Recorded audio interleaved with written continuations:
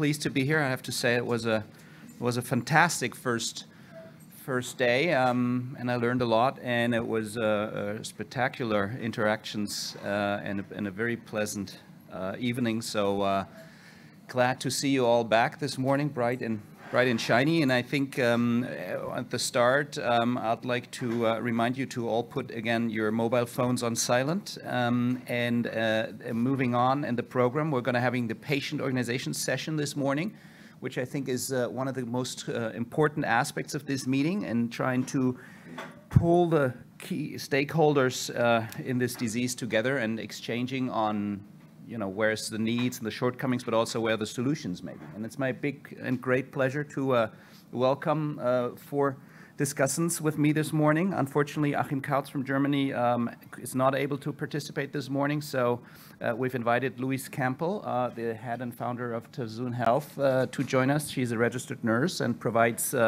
transient elastography solutions through her company.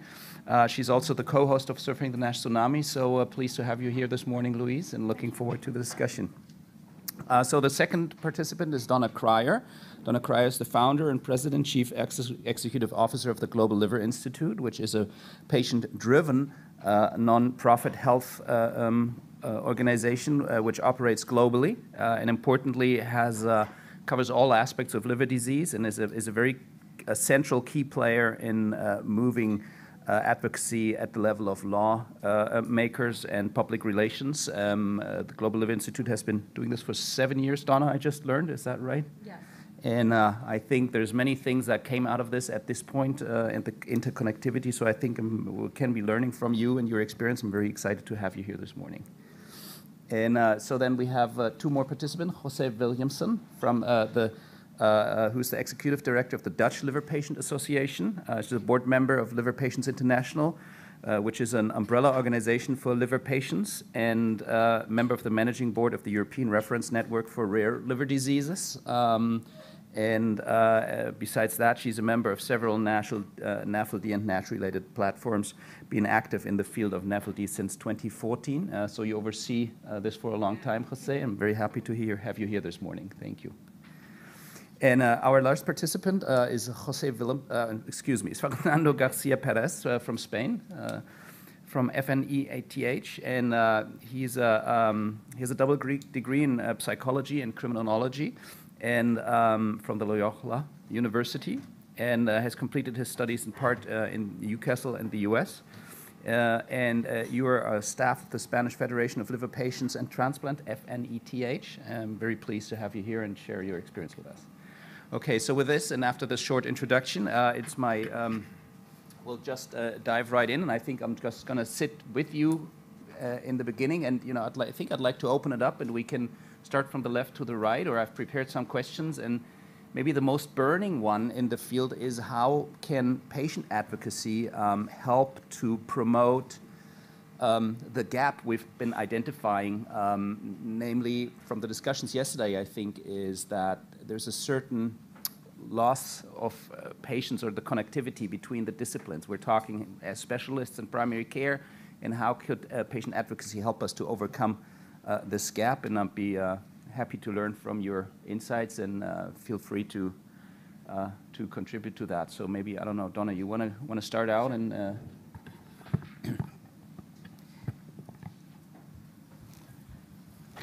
So the organization as a whole, the Global Liver Institute, is a little over 7 years old. And our tagline is, it all starts with the patient, which at this point is a little bit of a double entendre, because it certainly did start with my patient's story and me thinking, you know, at the point I was 20 years post-transplant, that there wasn't, as we've been talking today, that there wasn't the level of advocacy for liver patients that we needed to carry all of this work forward.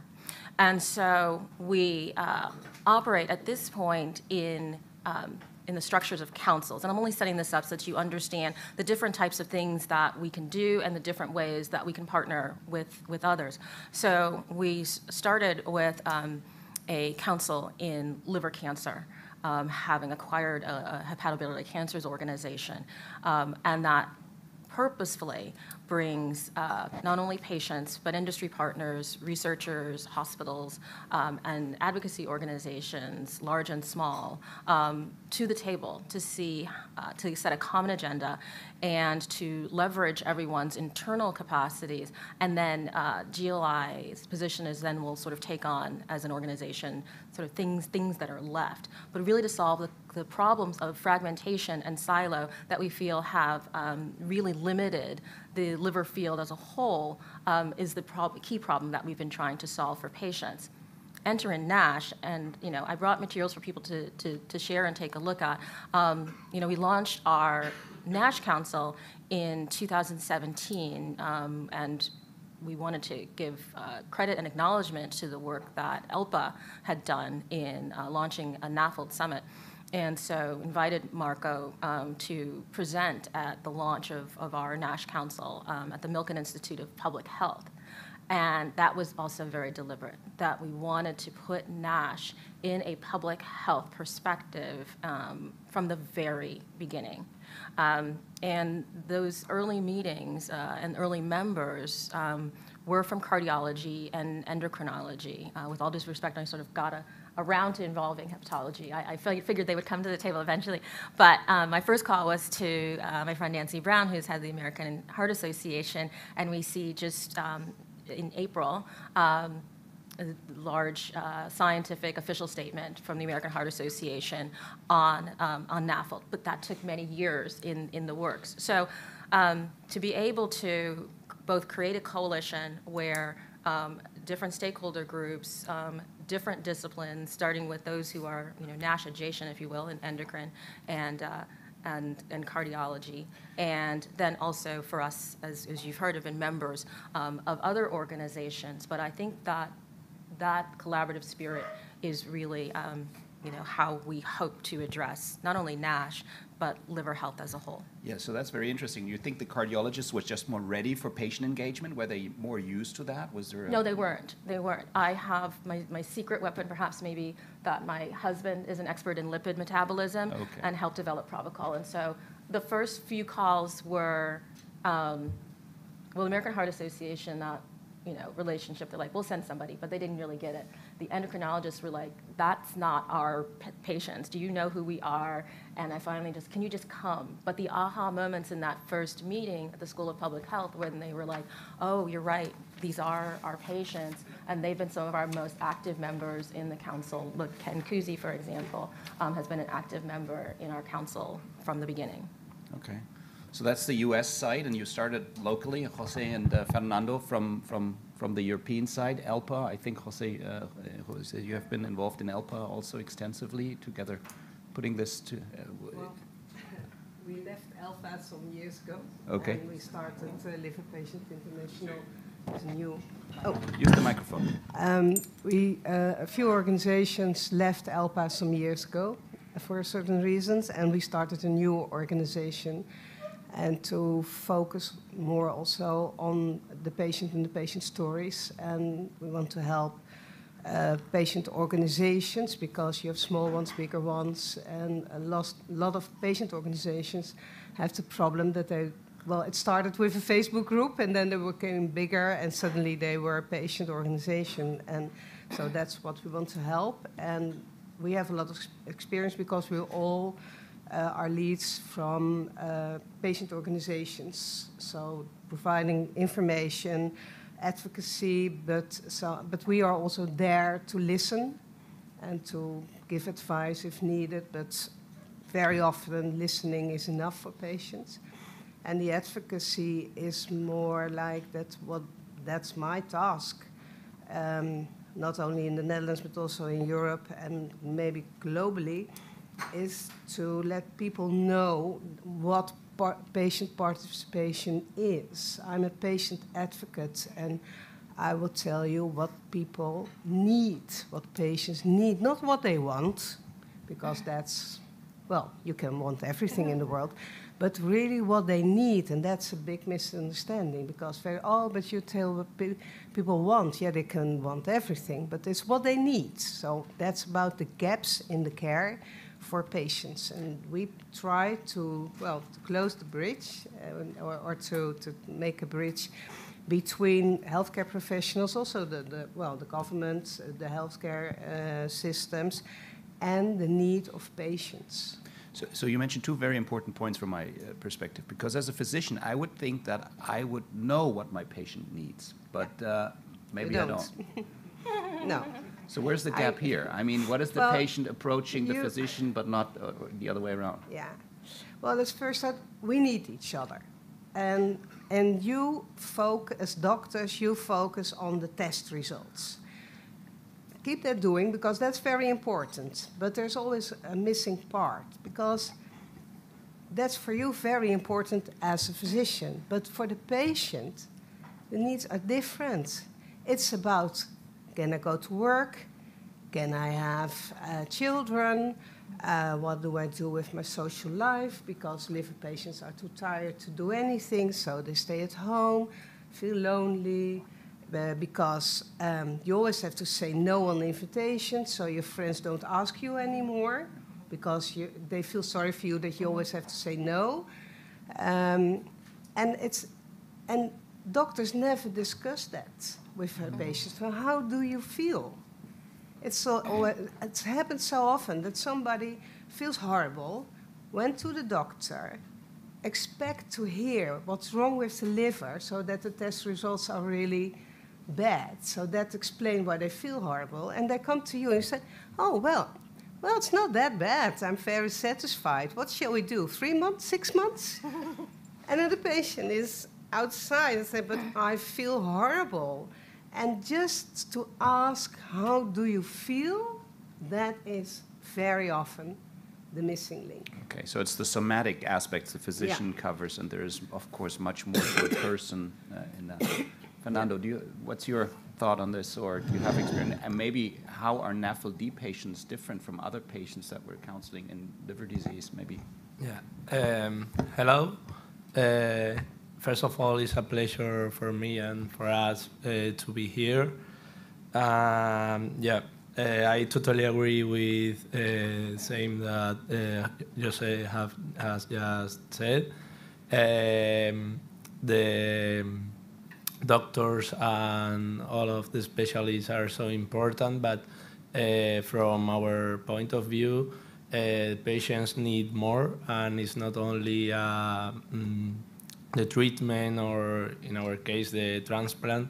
They need more apart from that, and that's something that a lot of times is not happening. So that's the main reason for us to be here and to work for them. Also, we would like to say that in Spain, we see that it's really important, the prevention for the NAFLD patients. Also, we see as something essential multidisciplinary overview and help for that kind of patients, because they really often they see each other like alone, because they see the doctor and they say they are diagnosed. They say, okay, we will see each other in 1 year. You have to eat healthier. You have to do exercise, but they don't have any kind of help to do that kind of things, and it's really difficult for them to. Someone that is not used to that kind of routines, it's really difficult for them, and they need more help in that kind of things. Sure, great.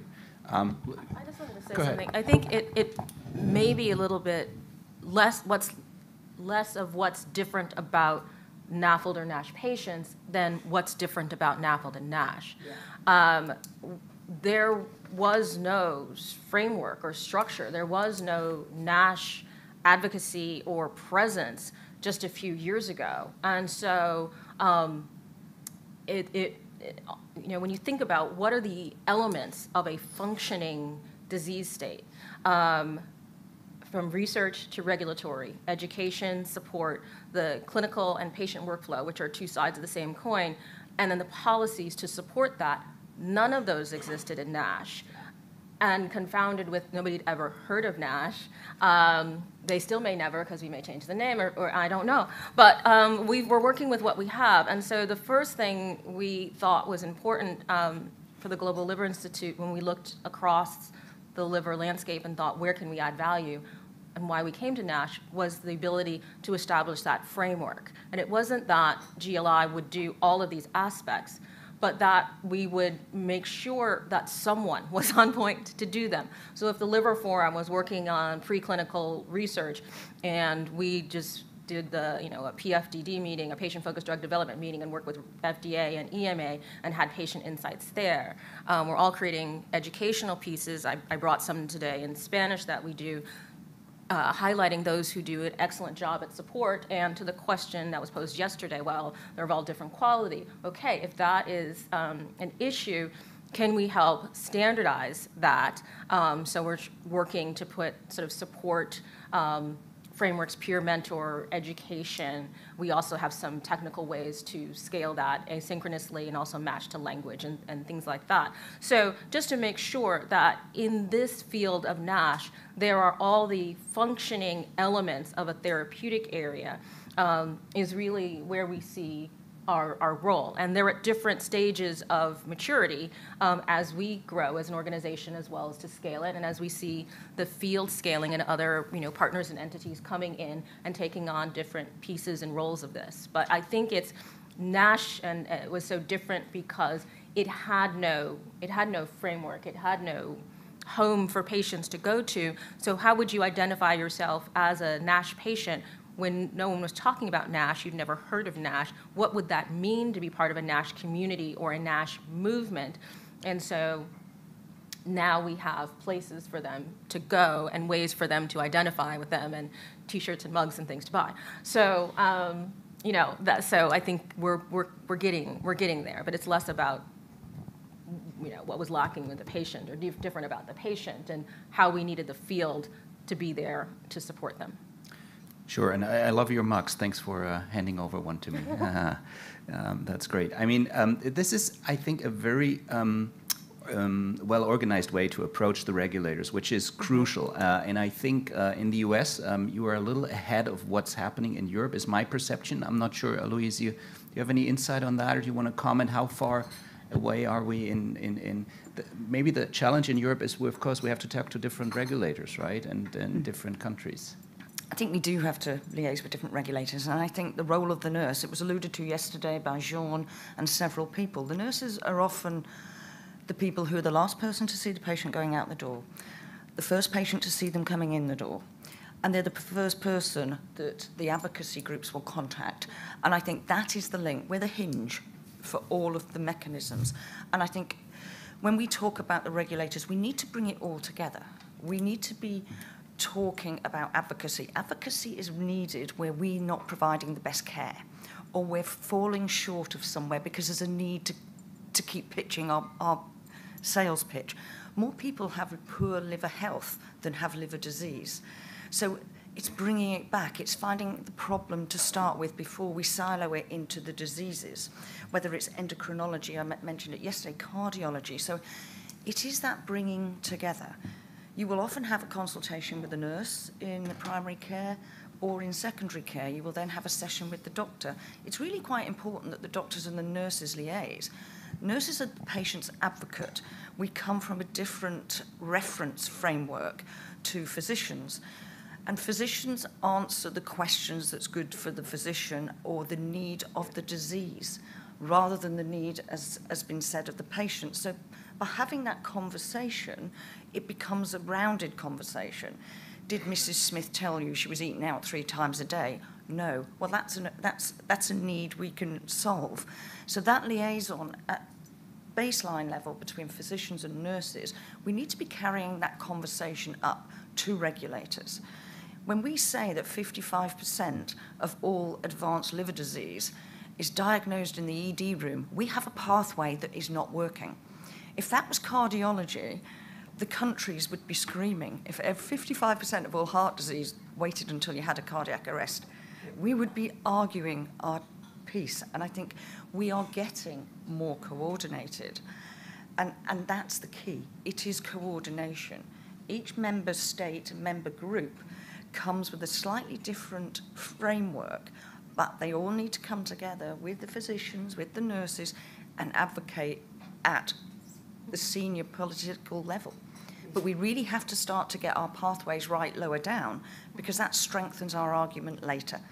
Absolutely. And I think that's where this conference and the other conferences now come in really strong. It is about the pathway, and it is about the patient, because the patient, it starts with the person, it finishes with the person. And the only other thing I'd add about that to advocacy is I know a number of diabetic patients, they know about their diabetes, but they don't know about their cardiac, and they don't know about their NAFLD. The patient should be the centre and the expert in their disease, and it's all diseases and all risks, whereas we like to silo it. I only want to know about my diabetes care. But actually, and I think people get threatened by patients who are very empowered about their condition, because they'll often know more than I will. But I'll hold my hands up because I learn. And let's be open to learning from advocacy groups and patient strengths. Yeah. Well, Louise, you said something very important, and that's what I face for years already. You were speaking about it's about a poor liver health. In the beginning, everything was NASH. And what I face and what I hear from patients, yeah, my GP say I have NASH. But I looked at the websites about NASH, and they are really in shock because they will die on liver cancer tomorrow. And then we have to explain, and they don't read very well because it's written there that you have stages. But in general, in healthcare, still everybody is speaking about NASH, but it's not always NASH, because NASH is a stage. And that's maybe something in general, also I'm speaking from the patient perspective, because it's quite confusing. When you think that you have a disease you will die on very soon on liver cancer, because that's what you find everywhere in NASH, and that's the case. But they don't have NASH. They have, and I really love that, a poor liver health. So, and that's maybe something I don't know. I don't have the solution. I don't have a plan ready. But I think this is really a much better point of view to start with. You have a bad liver health, and then we have the stages. So there's a stage, well, you can change it, and then, so I think for patients that will be very helpful to make it much more clear. What is it about? It's about your bad liver health, and then you have the stages, and well, at the end, unfortunately, you have NASH, and when you have NASH, then you have really a problem. So that's... Right. I think that's certainly always been my vision. But I think in any, movement, you can only go as far as people, if you're just... if you're going but nobody's following, then you're just on a long walk. So that's not a movement. And so I think that's why we chose to start with the disease-based councils in liver cancer and NASH and pediatric and rare liver diseases, and only just this spring launched Liver Health as Public Health. It sort of all rolled in there. I also think that NASH gave an opportunity that perhaps hepatitis C did not give, because NASH is by its very nature so interconnected and needs to be actively embraced by cardiology, endocrinology, primary care, that it does give us the opening, I felt, to talk about liver health as a whole. And so for me, success is when liver health and a burgundy ribbon is on par with the red dress, and with heart health and with brain health. There's no reason not to. It's just those started longer ago. Yeah. You mentioned something very important to me, and it says it's not the challenge about defining the disease or making the biopsy or something. Mm-hmm. It's the opportunity to provide health through focusing on liver health. And I think that's something as a field we can maybe reflect on and saying, you know, we really, with this aspects, we're discussing improving liver health overall, and it's not the challenge that the disease is so difficult to stage or something. It's much more, if you look at it from a, you know, a system perspective, I guess. So I like that a lot. One thing I heard also from the discussion yesterday, Jean-Maurice mentioned this in his primary care practice, and in some systems, Louise just mentioned this, the role of the nurse or physician assistant potentially. Now, I can reflect on my own practice. The challenge in Germany is I don't have such a position. And I think here, if we're talking about healthcare systems and implementations, this could be a crucial connector on education between patient advocacy and physicians. And maybe we can reflect on this and a little bit more, and maybe this is part of the solution to provide liver health to patients after seeing the physician.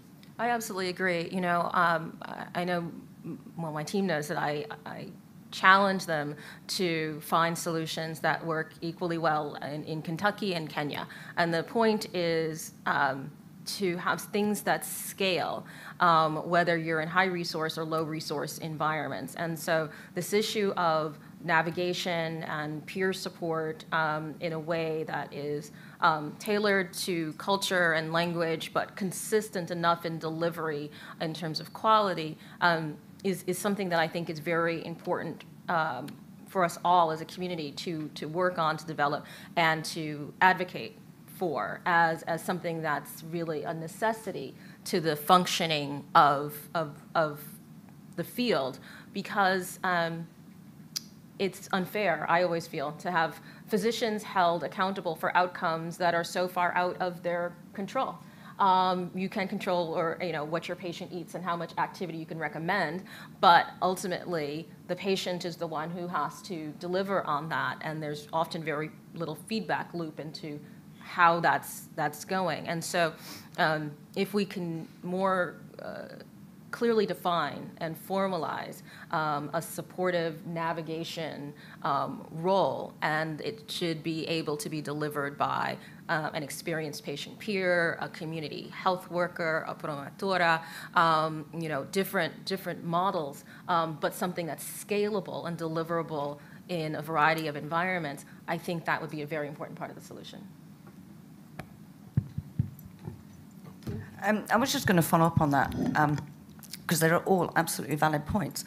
And when we talk about drug development, these drugs are not going to be developed for the middle and lower income countries realistically. But when we talk about the strengths of primary care yesterday, or the weaknesses, but we also talk about the strengths of diet and nutritional intake, these are things that we can maximize at any level in any country. Everybody has their diet. Everybody's diet is unique. If anybody's heard me on the podcast, I talk a little bit about Aboriginal health, for example. Aboriginal health, 43% of Aboriginals had food positivity last year when we got to rural areas in Australia, 21% in cities. But they get access to low-quality, high-density foods. But you give them the opportunity within their own dietary, they change their behaviour. They actually have their strengths. So what we need to do is, part of any pathway, is maximise everything we can. Now, I know a physician wants a pill. We all want a pill to be a solution. But actually, we've got to only have the medication for the real people who can't alter diet and exercise. Because in these countries, it is massively more detrimental, because people will go in across the poverty line if you go on a diabetic drug. That means you've really threatened the family security. But what we go is we've got to look at layers. So when we put in these pathways, what's the base strength? That's diet, nutrition, that's health. And it is great to have heard so much about it yesterday. But how do we maximise that and ensure that nurses, physicians' assistants, and doctors at the base level can maximise our patients' motivation in that? And then we scale up. Because at some stages, we are going to lose countries who cannot afford, but are adversely affected greater because it's not in the public domain. And that's where, for me, patient advocacy is absolutely vital, because that's the strength of patient advocacy in those areas where medicine really cannot get access to the sort of detection needs. FIB4L, fantastic test for me and for you guys as physicians, but that's not what floats a patient.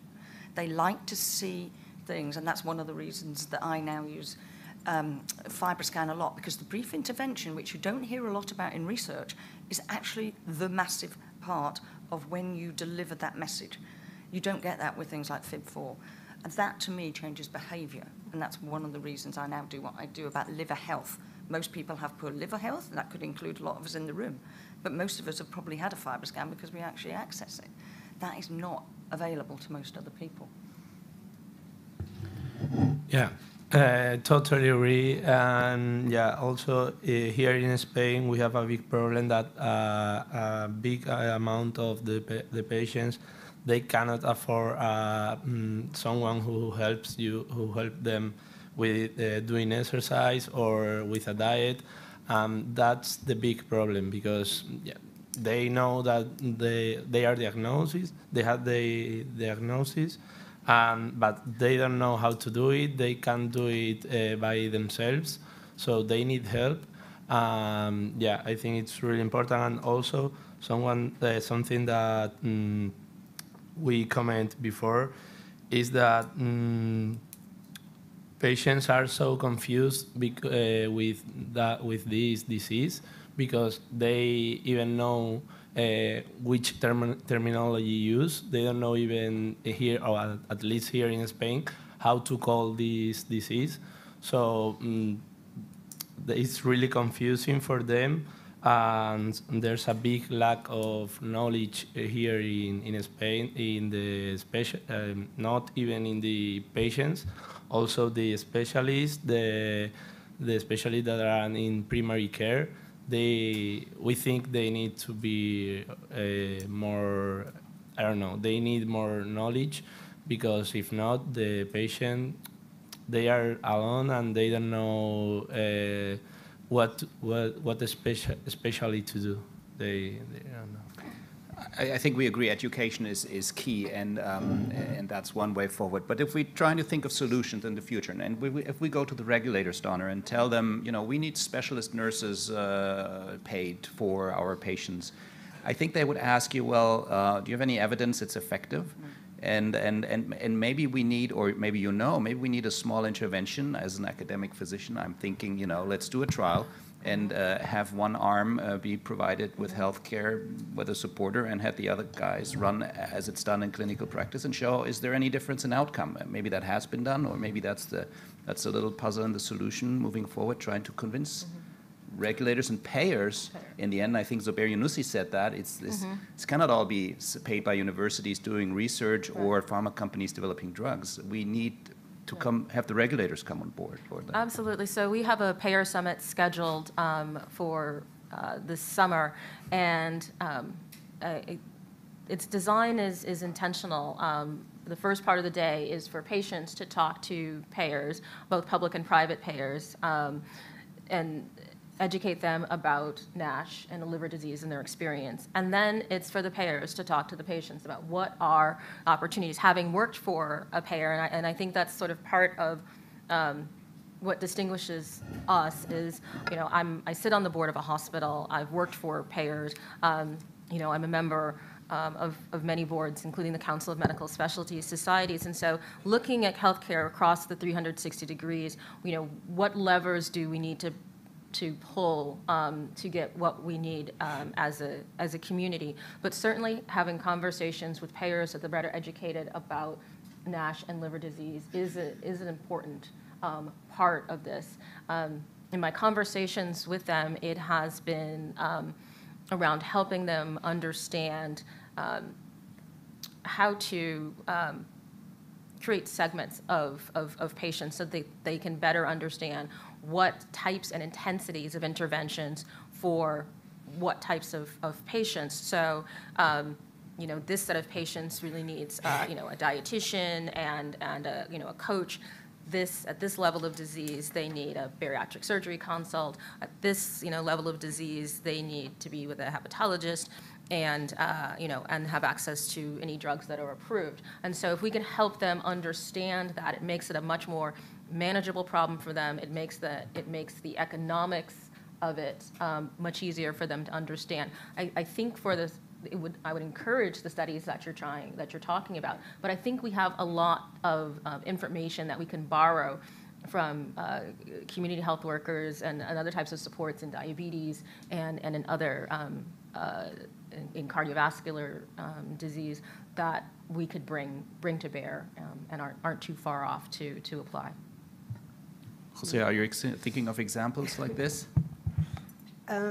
Yeah, but maybe not a good one. In the Netherlands, we have set up by the government lifestyle health programs paid by all insurance companies.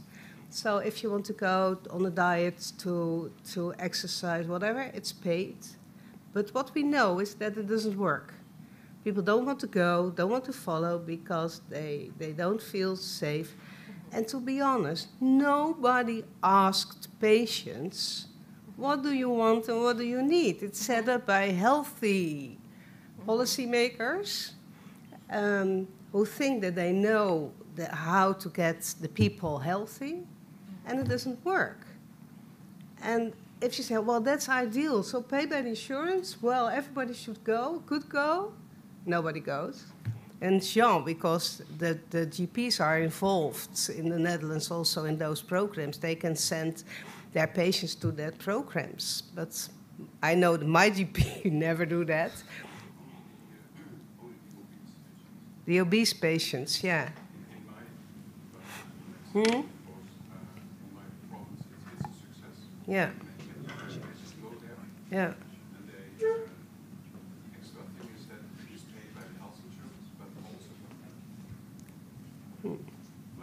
Is not enough. Okay. So those combined lifestyle interventions are paid by half by the health insurances and half by the municipality. Okay. So and people with obesity in my that works there. region, it works. But you're right. The development is done by academic departments of health promoting science. Yeah. But patients are not too much involved nobody else. in the development. Yeah, and I think when you have NAFLD, NASH, nobody learn you about what that is. And when your GP say, well, your liver is not okay, it's too much fat, so, and send you to the program. But people don't understand what it is. They don't even know after that where the liver is, what the liver do, how big it is, so that's really a lack in the programs. Very interesting. So we have 5 minutes left in the session, and I'd invite you to engage also with the roundtable discussions here if you want. But maybe, Donna, over the last days, I've learned that there's certain, and Louise and the rest, there are activities that are done in the US, for example, and maybe not all patient advocates or physicians are informed about in Europe. So the question is, moving this to the next level, moving it forward, how can we build a more, even more powerful patient advocacy platform or movement and enforce these or support these thoughts, bringing patients into the design of health programs and these type of activities. Any ideas or thoughts on that? Well, certainly. So first of all, as I said, from the very launch of our NASH Council, we did it in partnership with European partners. So we've always had, active invitations out both to European medical societies as well as to European patient groups. We've been on many calls together. We also, International NASH Day has been, run out of Europe for the entirety of its existence. And that was very intentional on my part. And I'm really excited today that many of you got a chance to meet Giacomo Donini, who's located in Italy, and then Robert Mitchell-Thain, who has joined us now as part of Team GLI in the UK. And so, International NASH Day has, had endorsements from 17 different medical societies around the world. But I'm happy to have every opportunity I have to introduce and reintroduce the organization and the opportunities to partner. We see ourselves as a catalyst and a convener. And so all of our councils have international work groups. Maria Reg, runs the liver cancer international work group for our Liver Cancers Council. So consider this, for everybody listening and certainly everybody in the room, an opportunity to join any of the Global Liver Institute councils. Certainly, we've had many patients from Europe, from Mexico, from Canada, from a number of countries participate in our Advanced Advocacy Academy. And it's not about us keeping them for GLI. Our joy and our measure of success is sending them back to their home organizations so that those organizations are stronger, because now they have advocates who've been trained in media and research and development and policy and how to talk to payers. And so we see our role as seeding that ecosystem and serving the field in, we have materials in 16 languages. I brought the Spanish ones here today. I've sent them to you in Turkish. We'd love to understand what more we could do to be more welcoming or inviting to our non-US partners, because we certainly want and value them at the table and are very excited for the ones that we already have. Before we think, I'm just going to follow up and link this one to the previous section. We have our tools, and we always see something as an additional expense. Actually, I'm doing a nutrition course at the moment and about to be a qualified nutritionist. I needed a nutritionist as I started nursing. I needed a nutritionist or a dietitian as I started life. And actually, if every primary care area has nutrition and every patient gets nutrition input, we become more aware of what we can maximise. And we are responsive to illness in the health services around the world. We need to be more proactive about wellness and only deal with illness that we need to. So it would be great to have one day that all liver disease treated by hepatologists is genetic and not lifestyle acquired. But actually, if we make the fundamental building blocks correct, we all need a nutritionist. Not one of us doesn't. There's something in my diet that's not great sometimes, and I know it. But actually, let's start with the building blocks. And this is where advocacy and everything, it's about let's maximise health before we get to illness. And now that doesn't mean we have to flip the whole service on its head. It means we just start assessing people better for their health. I did ITU, we did a systems approach. Every time we handed over neurological, renal, cardiovascular, liver, we did a systems approach to handing over. If we did a systems approach to assessment of our patients, we would actually find these coordinated areas. But everybody needs a nutritionist. So it's definitely not all genes. So there's very little time left, but please go ahead. Thank you. Jorn, I'm going to challenge you for a second, sir, if I may. Challenge the board here. So we talked about nurses and the roles that nurses have. Now, coming from a paediatric and rare space, I'm very much about patient-reported outcomes, patient-reported experience, and using real-world data. Where would a Hep C world be without specialist nurses? Where would cholestatic liver disease be without specialist nurses? Why on earth do we need a trial to prove the role of nurses within NASH? Yeah, well, thanks for that. It's just not being paid for by my hospital. So I would need some data to support them to implement this and show them where the wealth comes in. I think it's a systems failure. It's not me not wanting this. I think this is important. And I think this... I'll make that my new personal goal. So it'll take a little longer than getting you the money, but it'll be my new personal goal. Yeah. Last question, please. I'm just curious, how do you feel that the role of health communications could contribute to the continuum of care in liver health and overall patient advocacy? Oh, it's huge. It's huge. That's